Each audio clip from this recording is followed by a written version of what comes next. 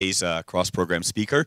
So Scott Aaronson is, in fact, an old friend of PCMI. He's been here before, and I think he's somebody who almost needs no introduction. You know, he's a great luminary in the world of quantum computation, AI, and a number of other things, and we're very pleased to have him give a talk about verifiable quantum supremacy.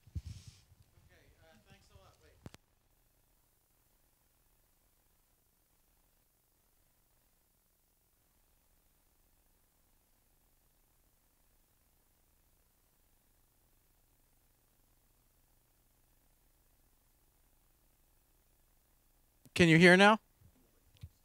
All right. Can you hear? All right. Thank you for inviting me. Let's see. I am currently on leave from quantum computing for a couple of years. I'm working at OpenAI on how to stop the robot apocalypse, which I haven't figured out how to do that. I did ask Dolly for its insights about verifiable quantum supremacy, and it came up with this image here. I'm not sure if there's any insight there or not. Basically, what I want to do in this talk is tell you about quantum supremacy or advantage experiments, what's been accomplished over the past 4 or 5 years, and and in particular with demonstrating the possibility of a real quantum speedup on a NISQ, noisy intermediate scale quantum device, one that is not a full error-corrected quantum computer like we heard about in the last talk. And then I want to tell you what are the shortcomings of these experiments, why are we not satisfied with them, and what remains to be done. What I hope will happen next, and if I'm too busy trying to stop the robot apocalypse, then I hope that the truly important problems like these of designing better sampling-based quantum supremacy experiments can be taken up by one of you. And I'm offering a research program, free of charge for anyone who would like it, basically. So I don't actually have many slides, so feel free to interrupt me if anything is not clear. I mean, I know that this is a diverse audience in terms of people's backgrounds, so feel free to interject. Okay, so you've all heard something, presumably about quantum supremacy experiments, which a lot of people have switched to calling them quantum advantage experiments for various reasons. I might use the two terms interchangeably, what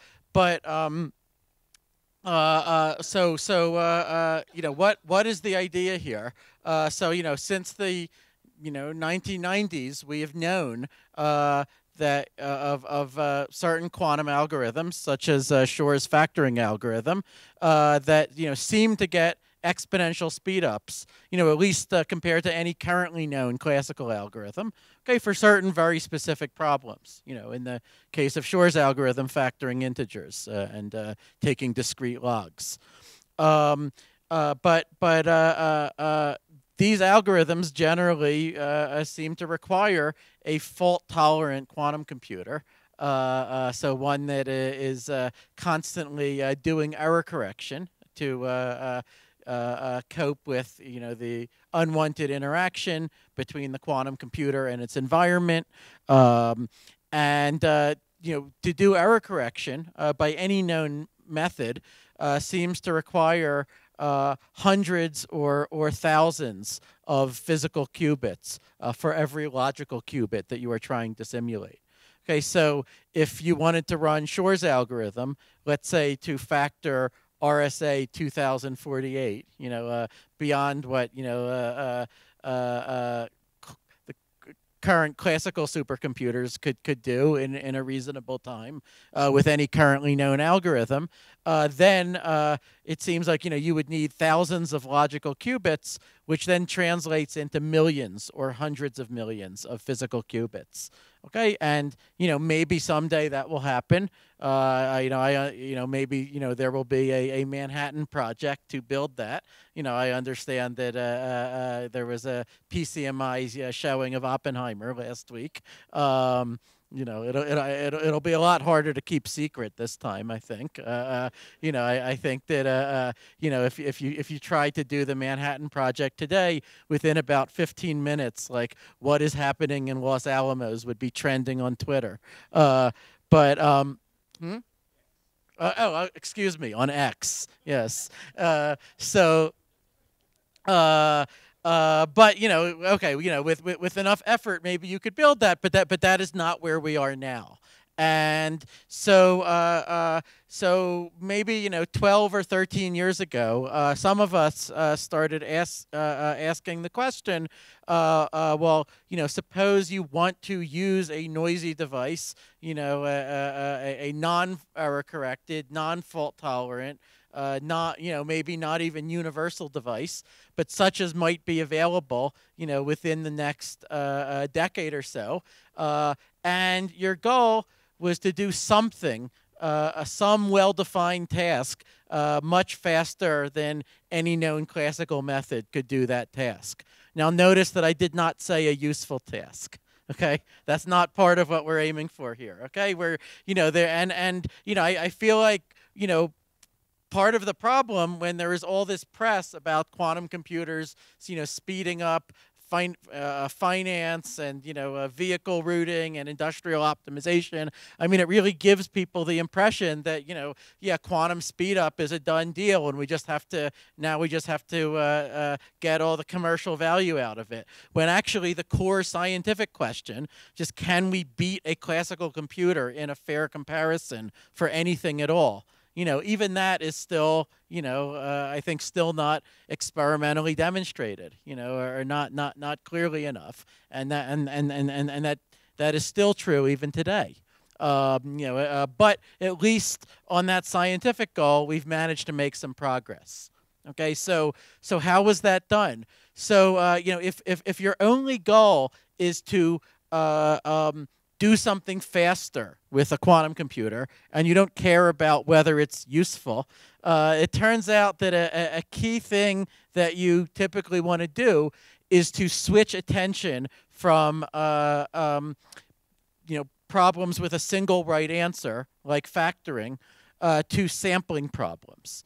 Okay, a sampling problem is one where the desired output is a sample from a certain probability distribution. Okay, so even if your quantum computer is running perfectly, it might never produce the same output twice in its whole lifetime, right? It'll generate a different output every time, and now verifying whether the quantum computer is working correctly, well, that'll be a key question, but it'll be something statistical that we'll need to do to say, like, are these a reasonable set of outputs that have been generated?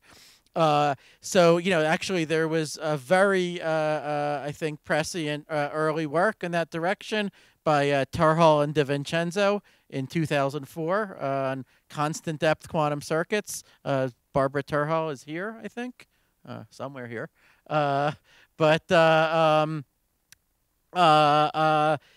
So around 2010 or so, I guess independently, Bremner, Joza, and Shepard, and me and Alex Arkhipov started thinking about different ways that you might achieve this with near future quantum computers, and what we both found was that there were at least two advantages to switching your attention to these sampling problems. The first advantage is that the problem that you're solving, can be sort of much closer to the native hardware, right? The analogy that we used in our paper was, if you wanted to prove that a dolphin is smart, you might be able to laboriously teach it arithmetic, teach it to simulate some, solving some puzzle. But actually, it would be much easier to just watch it in its habitat, doing whatever dolphins do. right? And so, likewise, rather than, teaching a quantum computer to do modular exponentiation, maybe, if we just want to see that it is hard to simulate with a classical computer, it will be easier to just apply a more or less random sequence of gates and just sample from the resulting distribution, and then argue that a classical computer would have taken a long time to do the same thing. Okay, and that brings me to the second point, which is that we were able to give evidence, at least the exact versions of these sampling tasks really are hard for classical computers. Okay, we could show that if there were a fast classical algorithm that could sample from exactly the same distribution that the ideal quantum device would sample from, then the polynomial hierarchy would collapse to the third level. Now, if you don't know what that means, you could take my word for it that it's bad. But it's if you know the P versus NP problem, it's sort of like P equaling NP, but just sort of at a higher level up, where we wouldn't quite notice it here on Earth, but in the heavens they would notice it. Okay, so so that in the present state of complexity theory, that's close to the strongest kind of evidence that we hope for that anything is hard. And in the so what was so the proposal by me and Arkhipov was called boson sampling, and all we said to do is generate a bunch of single photons, send them through a network of beam splitters and phase shifters, what are called linear optical elements, and then measure where they end up. So have an array of photodetectors that measure how many photons there are in each output port. Okay, and since this is quantum mechanics, the answer will be a sample from a probability distribution. The photons could end up in a different place each time, but the task is just precisely to simulate what the device does. And now the key fact that we relied on is actually something that I learned from Avi Wigderson back in 2000 when I was just starting as a grad student. And he said, it turns out that there are these two really central functions in computer science of matrices, the determinant and the permanent. And it turns out that if you have n, and there are two very basic types of particles in the universe, fermions and bosons, right? And it turns out that if you have n identical fermions and you want to know what is the amplitude for them to go from some input state to some output state, and they're not interacting, then you have to calculate the determinant of an n by n matrix. Okay, and if they're bosons, then you have to take the permanent of an n by n matrix. Okay, and now in computer science, we know that these two functions, I mean, they're almost the same in their definition, right? They differ just because the determinant has minus signs and the permanent does not. But they differ dramatically in computational complexity. The determinant is computable in polynomial time, for example, using Gaussian elimination. The permanent was famously proved by Valiant in 1979 to be sharp P complete, which means sort of at least as hard as any combinatorial counting problem, like computing partition functions or things like that. Okay, so so now, Avi, I remember, remarked on how unfair it was that the bosons have to work so much harder than the fermions just to calculate their own time evolution, right? And that joke kind of stuck with me. And and like it might make you wonder, are bosons in some sense solving a sharp P complete problem, which we believe is even harder than an NP complete problem, just to calculate their own evolution.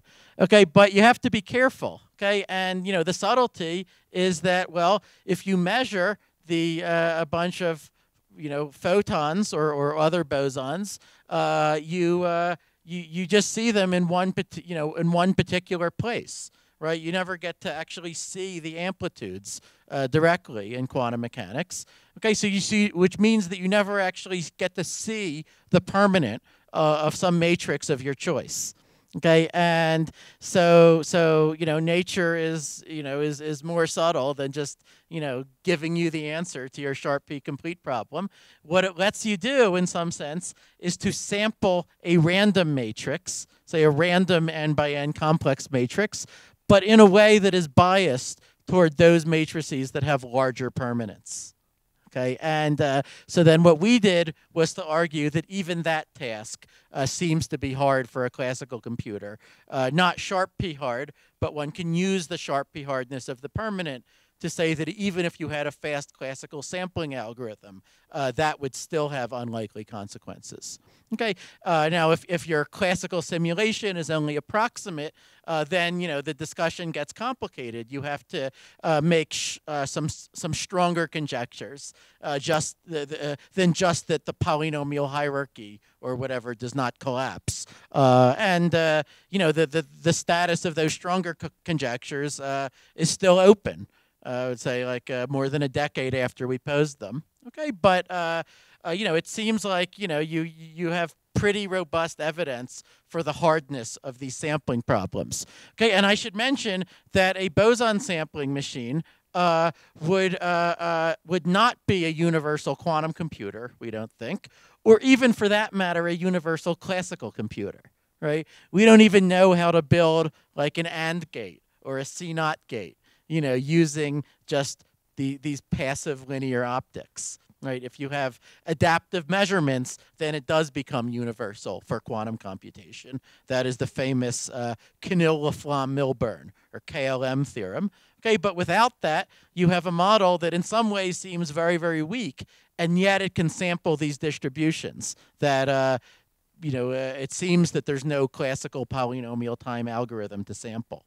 Okay, so we proposed this, and we were led to this not by any I mean, God knows by any knowledge of experimental physics, right? But mostly just because we knew that something about the permanent and its sharp peak completeness, and we had heard that bosons give rise to permanence in their amplitudes, and so maybe one can do something interesting with bosons because of that. But then after we started talking about it, then we found that the quantum optics experimentalists were really had been sort of looking for something to do, and they just kind of ate this up.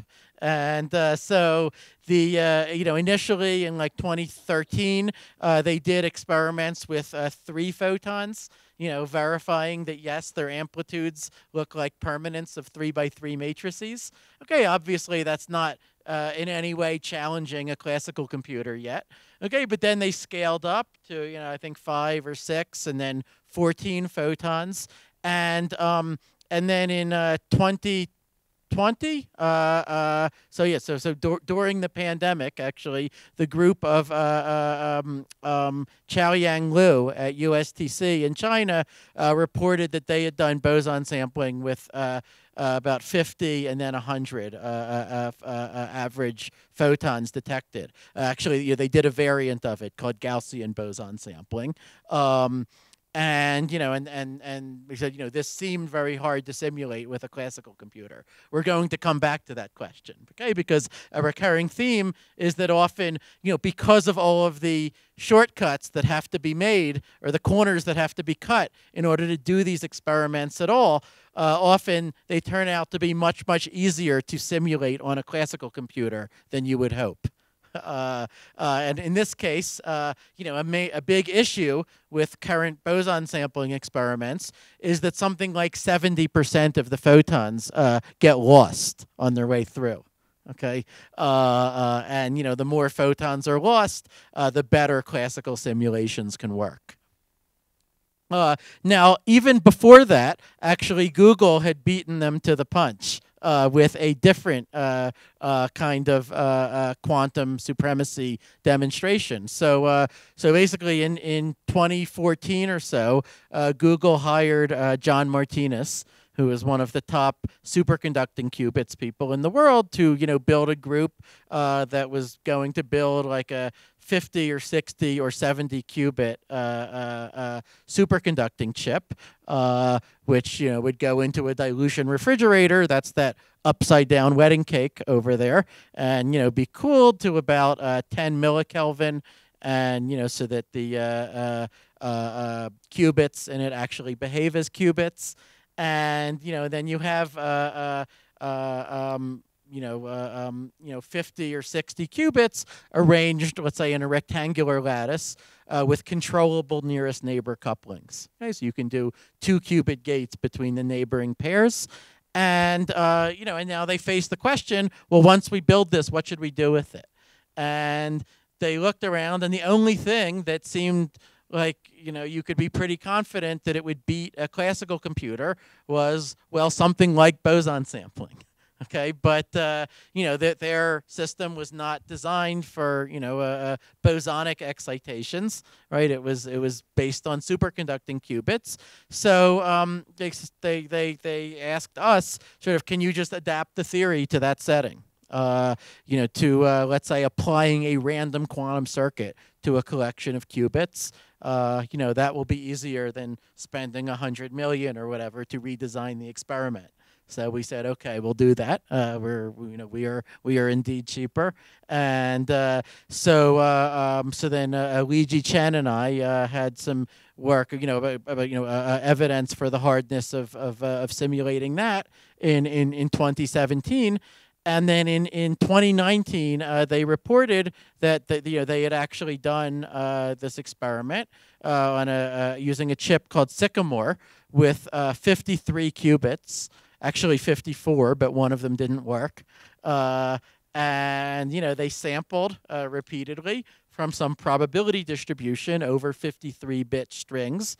And at the time, they estimated that the best classical algorithm that they knew, running on a supercomputer, would take 10,000 years to produce the same samples. Okay, and then that number got sort of endlessly repeated in the press.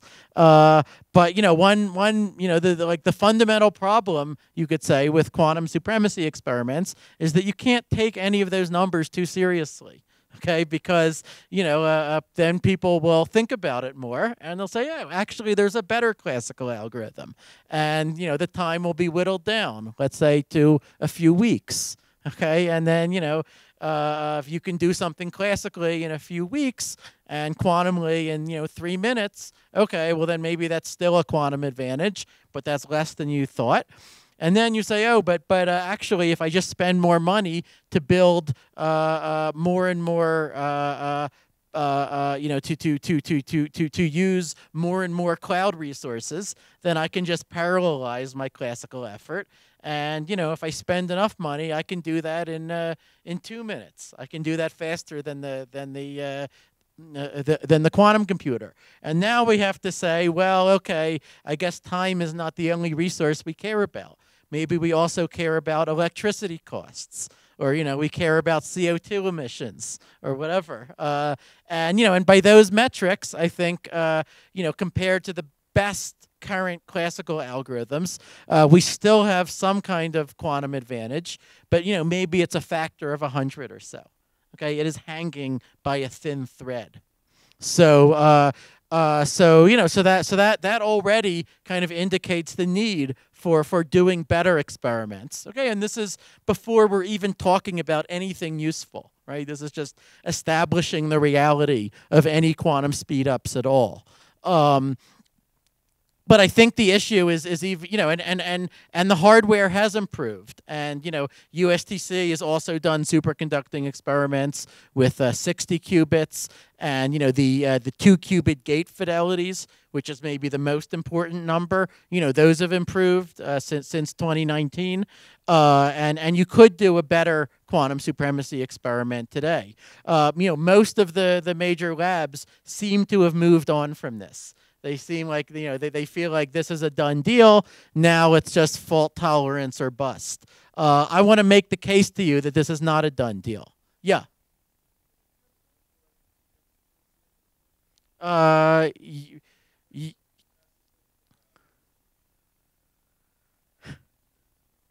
Yeah, well, this was Richard Borchards who had that metaphor, and I had a blog post to sort of, I mean, he was treating that as a reductio ad absurdum, basically, of this entire approach. So the point of my blog post was to explain why his analogy doesn't really work. Basically, what I said was that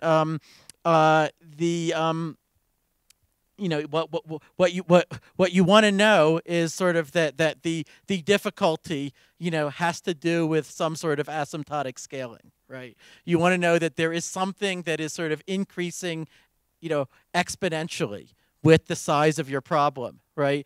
In the case of the teacups, the issue, seems to be merely that, well, okay, number one, there's an issue of, Avogadro's number, right? That you have this large but constant number of particles, and, maybe a simulation would have to keep track of all of them, and the best computer, to simulate the dynamics of your teacup really is just the teacup itself, which you think of as an analog computer, and you drop it. And actually, I tried it at home. With my kids, we dropped a bunch of teacups, and we plotted a distribution of how many pieces. I mean, it was very ambiguous what counts as a piece, because they get really, really tiny. But we tried to count how many pieces and see if we could learn something about the distribution. But the other difficulty there is that a large part of the problem is just that you don't have sufficient knowledge of the initial state. Right? It's just that you don't know the initial conditions. Okay. Whereas here, what we're trying to put our finger on is that you can know with the for example, the Google quantum supremacy experiment, you can know the initial conditions perfectly. You can know the circuit perfectly. Okay, and yet it would still be exponentially hard to generate the samples. Okay, for a completely different reason than in the teacup case, right? Not because of chaos in the initial conditions, but because of the exponentiality of the Hilbert space, right? So that's kind of the difference between the cases, it is not the same as, but it's related to the fact that these are programmable devices, right? You can return your qubits to the old zero state, and then you can return that to applying the same circuit that you did before. Right, up to small inaccuracies in calibration, but those small inaccuracies are not the reason why it's hard to simulate. Right, the reason why it's hard to simulate is is just the enormous size of the quantum states. Okay. All right. So to say it in a little bit more detail, the random circuit proposal is basically that the classical skeptic, challenge a quantum computer by sending it a randomly generated quantum circuit, call it C, on some number of qubits n, and then you demand that the quantum computer send back to you quickly a list of samples, call them S1 up to SK, which in the ideal case would be drawn independently from a probability distribution that I'll call D sub C, okay, which is just whatever distribution you get by starting with all qubits in the zero state, applying C, and then measuring each of the qubits in the 0-1 basis. Okay, so there's this sort of tricky conceptual distinction here, right? Which is that the problem is not simulate this device or simulate the physics of this particular device. If that was the problem, then by definition the device could never get it wrong, right? Just like when you drop the teacup, right? It never fails to simulate that teacup. Right? But instead, we are giving a mathematical specification of what we want, okay, such that you could easily imagine that the quantum device would fail to solve the problem, right? The fact that the quantum device, correctly solves this is itself something that has to be experimentally checked. Okay, so you get K samples, so imagine that N is 53 here, imagine that K is a few million. Let's say. Okay, the nice thing about superconducting qubits is that they're very fast, and you can get each sample in something like 40 microseconds. Okay, so in a few minutes you can get millions of samples. Now, what does the random circuit look like?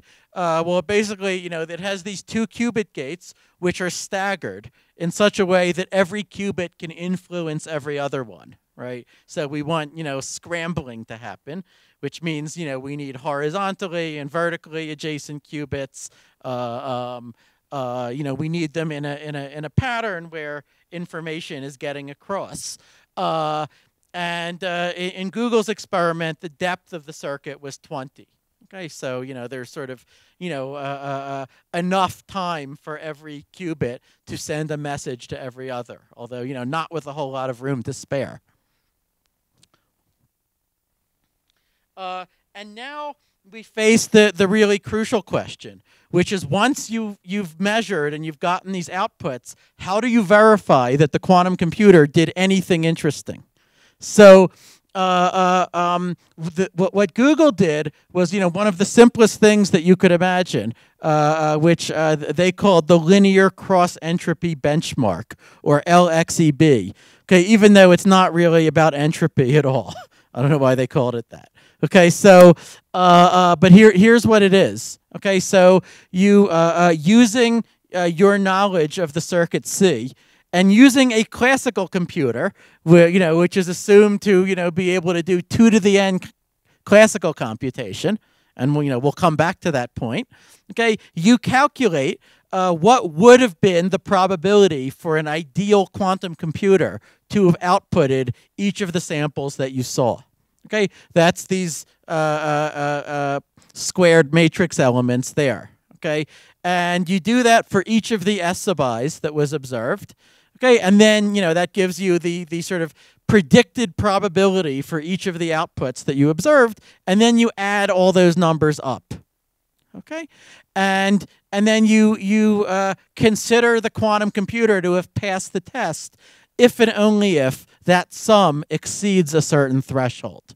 Okay, so what's going on here? Well, if we imagine that you just pick the S sub i's uniformly at random, just with not needing a quantum computer at all, then we would expect that since these probabilities have to add up to 1 and there's 2 to the n of them, on average they're going to be 2 to the minus n, right? And if I add up k of them, then I would get k over 2 to the n. That would be my expected value for this sum. Okay, but if the quantum computer is really working properly, then the sum ought to be larger than that. Okay, why? Because, well, the outcomes with the higher probabilities should be occurring more frequently, right? That's what it means to be, doing sampling in the correct way. So how much larger should it be? Well, if you do the calculation, you find so the amplitudes can be approximated as just independent complex Gaussians with means of 0. Which means that the probabilities can be approximated as exponentially distributed random variables. So like, on average, they're 2 to the minus n, but they have little wiggles in them. Some of them are 2 over 2 to the n, or 3 over 2 to the n, or a half over 2 to the n. Okay, they're, exponentially distributed. And if the quantum computer is working right, you should be preferentially seeing the heavier ones. And and so what should be the expected value of this sum? Well, it's an integral, which even I, as a computer scientist, remembered how to do. And the answer you get is 2 over 2 to the n, so precisely twice the classical value. Okay, and so now you have a situation that's very closely analogous to the Bell inequality. Okay, for those who have seen that. It's like you have some number where, you believe that any classical theory could achieve at most a certain number, and an ideal quantum device would achieve some larger number, right? And the goal with your experiment, well, your device is not ideal, so you're not going to achieve that larger number. In this case, 2, a b equals 2 in that expression there. Your goal is just to get any value of b that is larger than 1. right, that beats the what you expect as the classical bound. And what Li Ji Chen and I did was precisely to give some complexity theoretic reduction, admittedly based on a non-standard assumption that said that it is unlikely that a classical that an efficient classical algorithm could generate samples with a b value that is anything bounded above 1. Okay, so what did Google report in its 2019 experiment? Well, they reported, drum roll, that they achieved a value of b that is 1.002. Okay, but the good news was that this was like separated from 1 by 20 sigmas of standard deviation or something. So while it was only a tiny bit more than 1, it definitely was more than 1. Okay, yeah.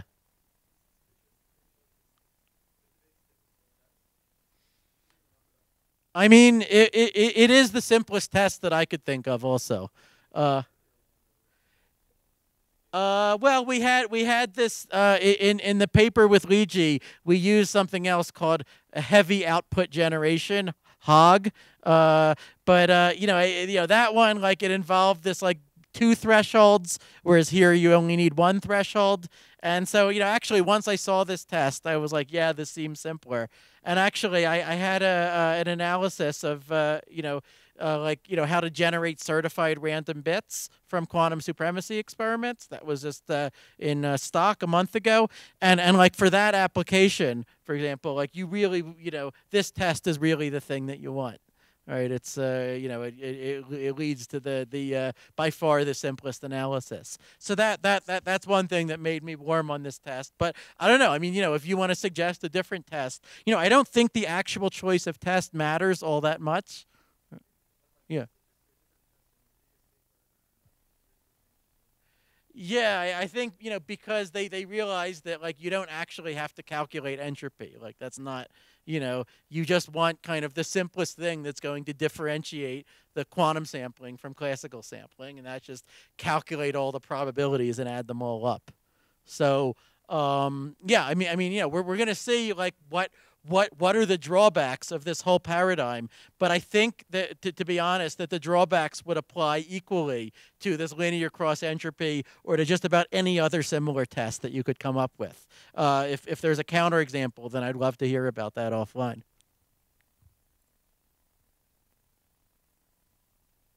Okay, so that brings me to, well, what is wrong with the current experiments?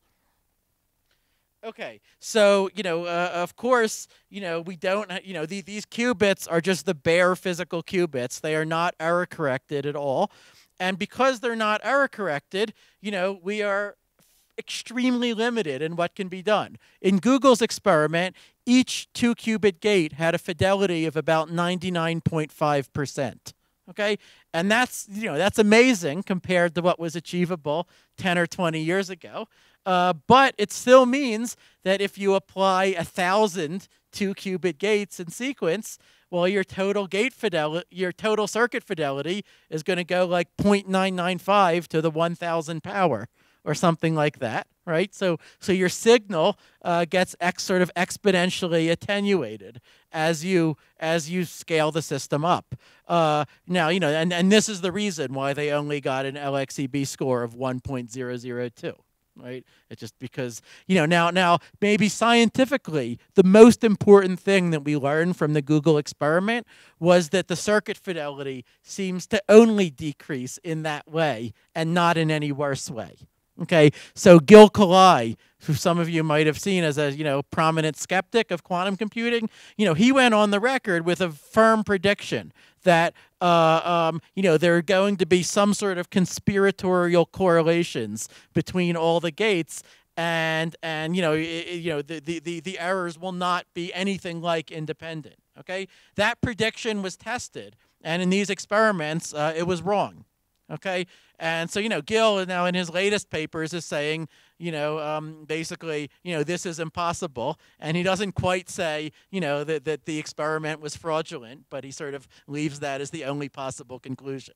So, but now USTC has also done this kind of experiment. So I think that position might become increasingly difficult for him. But in any case, when with the errors falling off in that way, I mean that's sort of good news because it means that if you could increase your 2-qubit fidelity to something like 99.99%, then quantum error correction ought to work. For the we know of the surface code or other fault tolerant codes that seem like they then ought to work. But in the meantime, before we can get to fault tolerance, it means that there's sort of no hope of scaling these experiments up to hundreds of qubits or thousands of gates because the signal will just be too tiny to detect. Like the distribution that we're sampling from basically will get exponentially closer and closer to the uniform distribution. Okay, and then the deviations from uniformity will get tinier and tinier, and we'll need exponentially many samples in order to even notice those deviations. And then there goes any hope of a quantum speedup. Okay, but the even more immediate problem is that they're taking advantage of the fact that the gates are spatially local. In superconducting qubits, or in the case of boson sampling, that many of the photons are lost. Okay, so taking advantage of the imperfections of the existing experiments turns out to allow classical simulations of these experiments, spoofing attacks that are much more efficient than we would like. Okay, so some of the main attacks, Pan, Chen, and Zhang have shown how to do tensor network contractions where, as I said, it just, if you want to do it on a classical computer faster than the Google experiment, it just comes down to a question of money and electricity at the end of the day. And there's another classical algorithm by Gao et al., which is actually polynomial time, so it just runs on a laptop, and it achieves a linear cross entropy score with Google's parameters that's like 1.0002. Okay, so it gets about 1/10 of the excess that Google got in its experiment. So you can see the experiment is still winning, but only by 1 order of magnitude, right? If they improve their algorithm, then the quantum advantage could just go away entirely.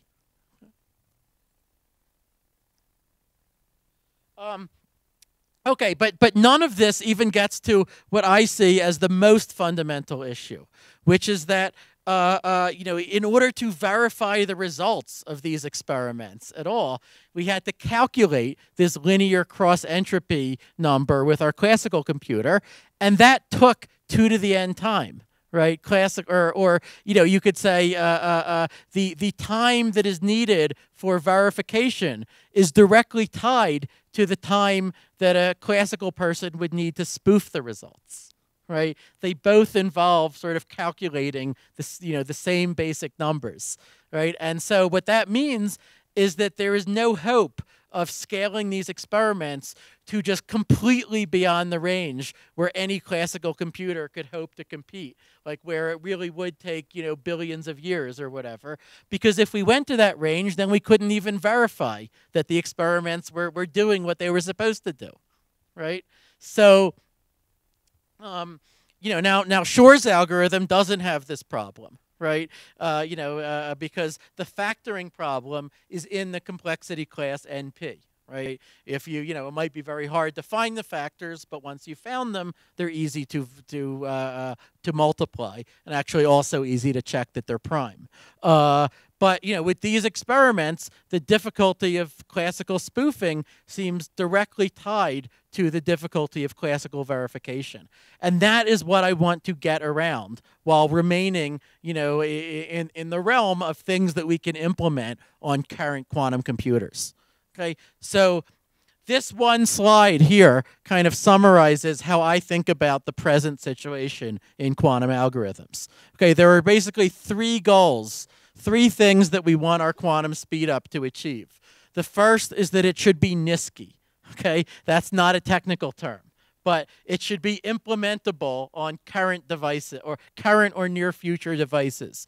Okay, and roughly speaking, anything that involves doing arithmetic on superpositions over integers that are encoded in binary, as in Shor's algorithm or as in all sorts of recent cryptographic protocols, is not NISQ.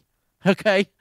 That, we have no hope of doing any of that with current devices. Okay? Something that looks more like a random circuit or maybe like some physics simulations, that has a chance of being NISQ. The second thing we want is, of course, at least in principle, there should be a quantum advantage compared to the best known classical algorithm.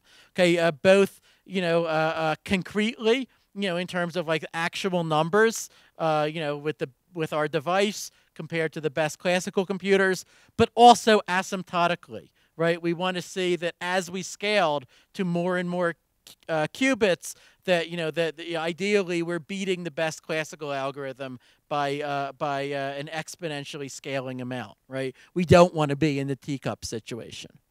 Okay? And then the third requirement, as I said, is that we ought to be able to efficiently verify the outputs of the experiment using our classical computer, okay, without having to take classical exponential time.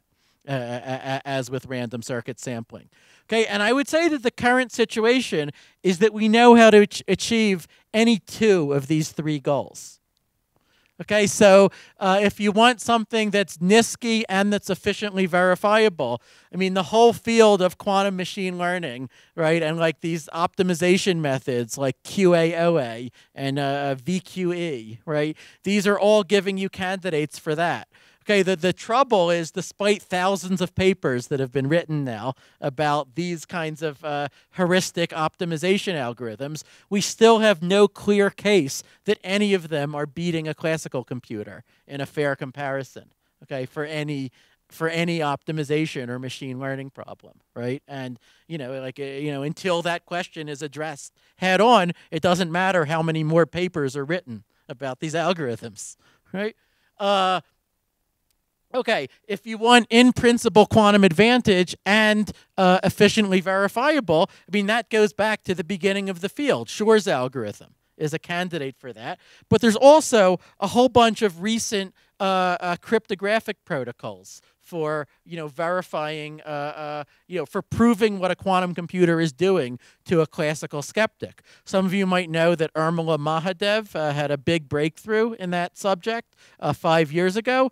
And there's a bunch of related works by Norm Yao, Greg Kahanumoku-Meyer, Umesh Vazirani, and many others, which have shown, you don't necessarily have to do the modular exponentiation function on a superposition of inputs. It would be enough to do x squared mod n, on a f of x equals x squared mod n on a superposition of x's. And then you can use that in a cryptographic protocol to prove quantum advantage, which has, they have this beautiful argument that I loved at first sight, where here's what they say. They say, look, either, you can't break, this crypto system of like squaring modulo a composite number, either, that crypto system is secure and you can't break it, and in that case, their protocol is sound, and, you prove quantum advantage to the classical skeptic, or else the crypto system is broken. And in that case, you've proven quantum advantage in a completely different way. Right? By, doing, you presumably did something like Shor's algorithm. Okay? So, okay, and then if you want something that's both NISQ and that gets an in-principle quantum advantage, but that's not efficiently verifiable, then that's exactly the current generation of sampling-based quantum supremacy experiments, such as random circuit sampling and boson sampling.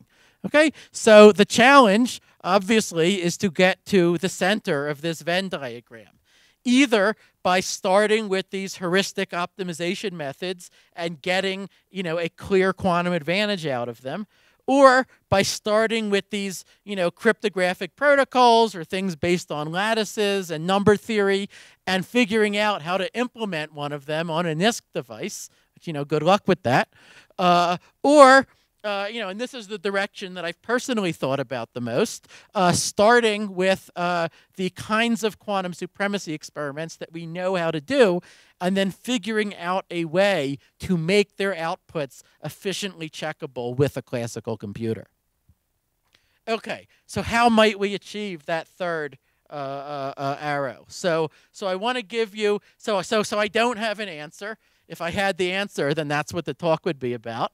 Okay, but I'm at least going to give you a pretty clear open question that I think directly bears on this. Okay, so here's my open question.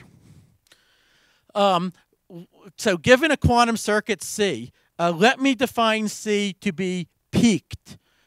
If it has the property that when you run C on the all-zero initial state, and then you measure the output in the standard basis, there is some particular basis state, call it X, that occurs with a really large probability. Right? By really large, let's say we mean at least a tenth. Okay?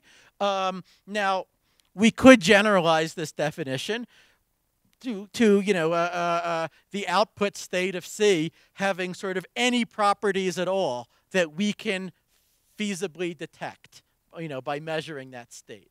Like better than just by running C inverse and, seeing that we get back to the all-zero state. I mean, more efficiently than that. I want it to have some property, it could be in the Hadamard basis. It could be, biased and in some way that is easy for us to detect. Okay, that's what I want.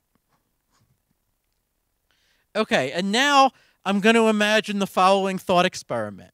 Okay, we're going to pick a random quantum circuit, just like in the quantum supremacy experiments, with, let's say, n qubits and some number, m of gates. Let's say m is n squared, or it's some other polynomial in n. Okay, but now we're going to throw out the circuit unless it is peaked. Okay, we're going to condition on the event that our random circuit is peaked. Okay, so now we have a random peaked circuit. And now my question is, what can we say about these random peaked circuits? What do they look like? Okay, and let me give you two extreme possibilities, neither of which I know how to prove is impossible.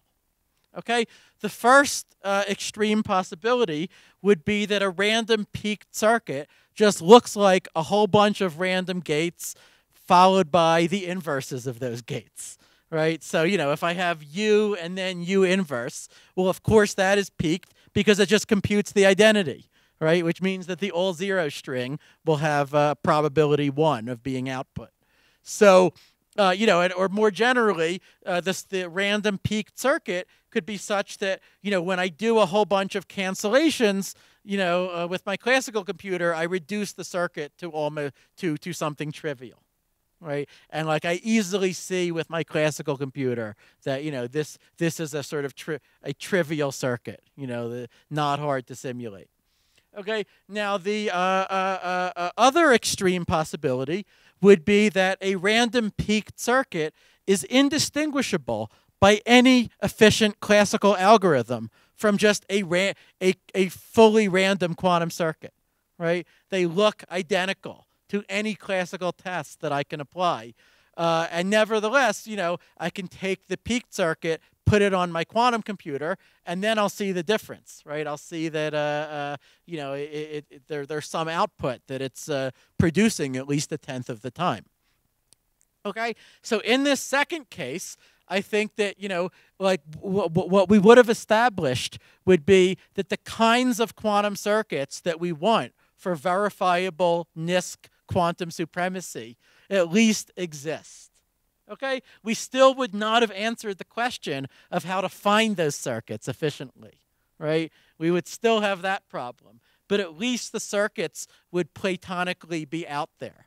Okay, circuits that sort of look random, look like the things that we can run on current devices, but secretly, or obfuscatedly, they are concentrating the amplitude on some particular output that we can recognize at the end. Okay, and one can ask a whole bunch of related questions. So here's one of my favorites. Given an n-qubit, m-gate random quantum circuit, let's say that you get to add more gates onto the end of that circuit, okay, in order to get an overall circuit that is peaked. Okay, then how many more gates must you add? Okay, so I claim, a clear upper bound here is m. Right? If you can add m more gates, then you just add, the inverse of the random circuit, and then of course you have something peaked. Okay, but can you do it with substantially fewer than m additional gates? Even, let's say, with m over 2 additional gates. Now, using recent results about random quantum circuits, giving you T designs, it is possible to prove that the number of gates you have to add is at least like m to the 1/5 power or something like that. Okay, but that's, that leaves an enormous room between the upper bound and the lower bound. One could also ask, what fraction of quantum circuits are peaked? Again, I have upper and lower bounds, which are pretty easy, but which are far from matching each other. And then, of course, how hard is it to sample a random peaked circuit? Or what about a peaked circuit that is hard to distinguish from random, okay, that looks random? So I did work with a recently graduated student at UT named Yushuan Zhang, and we have at least some preliminary empirical data, okay, albeit not a theorem. So what we did is we generated random quantum circuits with different numbers of qubits, 8, 10, 12, and so forth. That's the x-axis. And then we looked at, we fixed some number of gates, let's say, the random circuit has maybe 100 gates. And then we try to add either like 50 or 33 or 25 gates onto the end of that circuit to get an overall circuit that is as peaked as possible. Okay, and we just use local search. We use like a heuristic optimization to try to search for the circuit that is peaked. And so what we found is that actually much more peaked circuits than I would have guessed exist.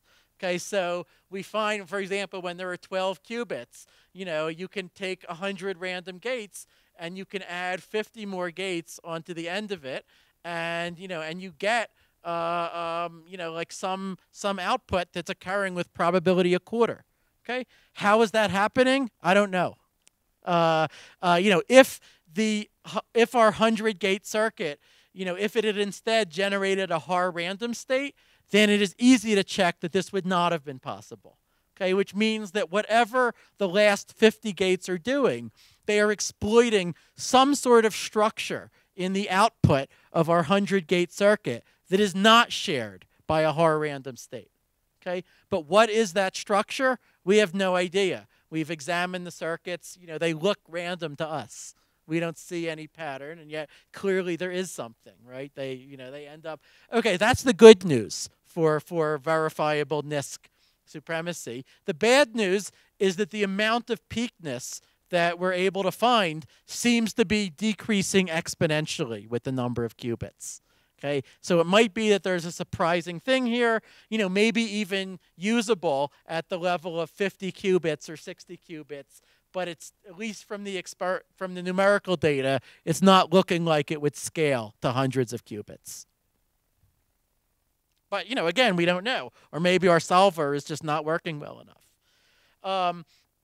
So what if the suitable peaked circuits just don't exist, or they do exist, but they can't be found efficiently?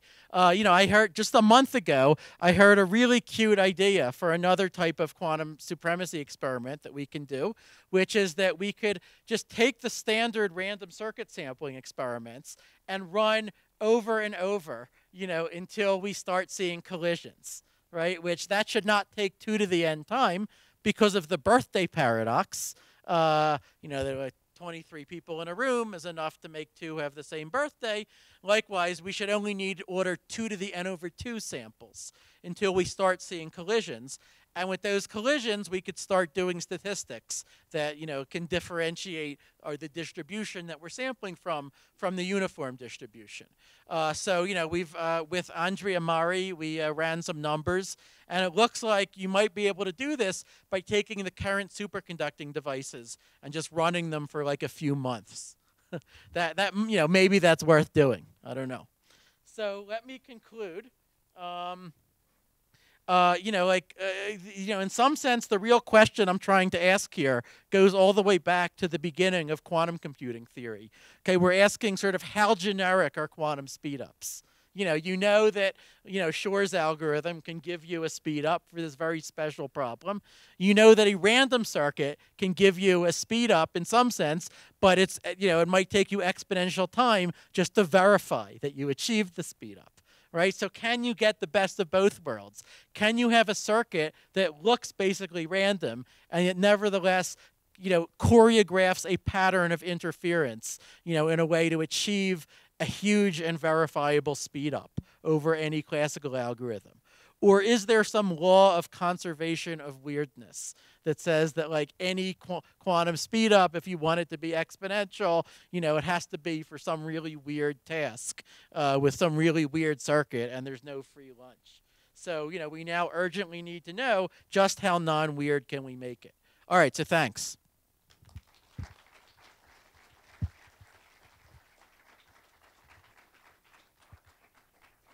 Thanks very much, Scott.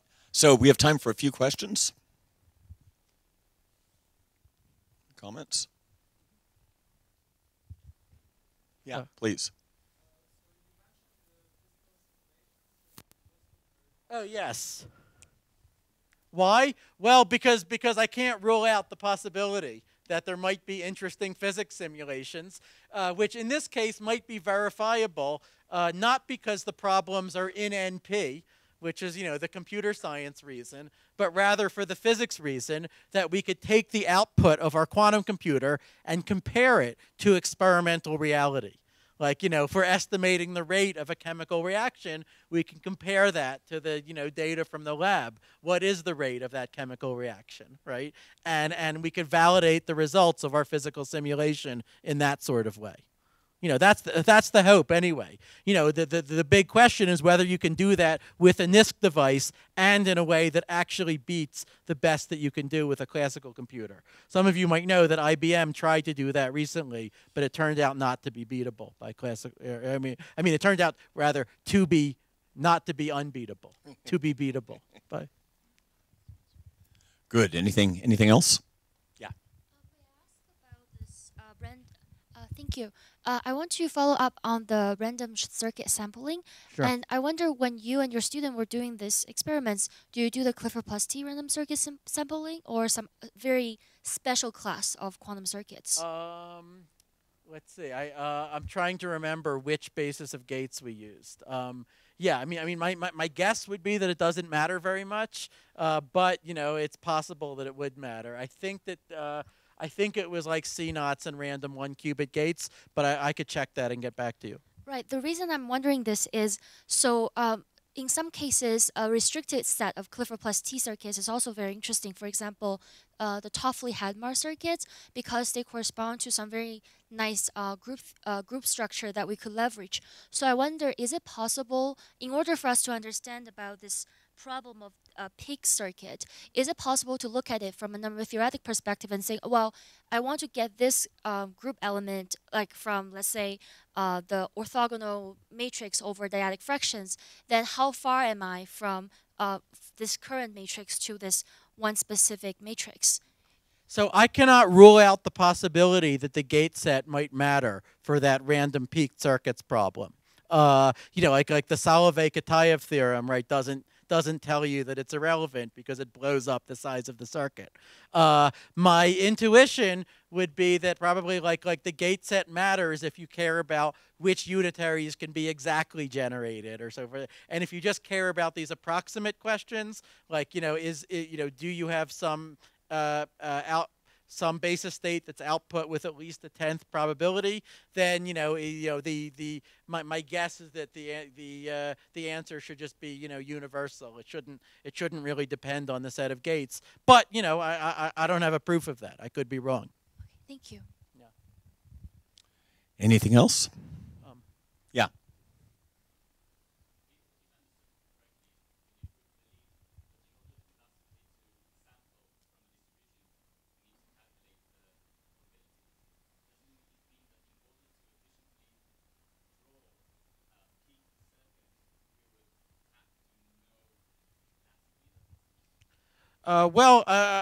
It wouldn't mean that you have to calculate the probabilities, not necessarily, right?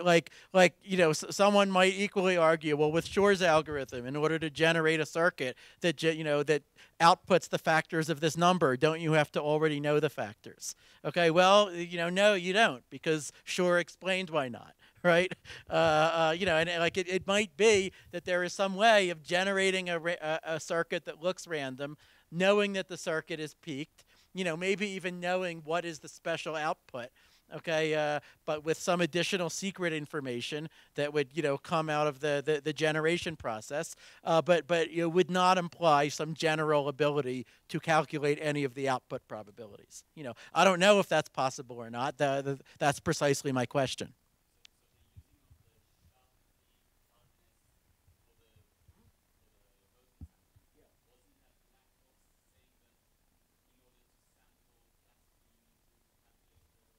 It's just a question of sampling what, okay? For boson sampling, you're given the beam splitter network, and now you have to calculate the output probabilities. Okay, in this case, we get to pick the circuit. That's the key difference. Okay. I should mention that on Thursday, I'll have a technical talk, apparently, with yet another approach to near-term quantum supremacy, which uses the time-honored trick of completely changing the question. Okay, one last question, maybe. Yeah. Mm-hmm.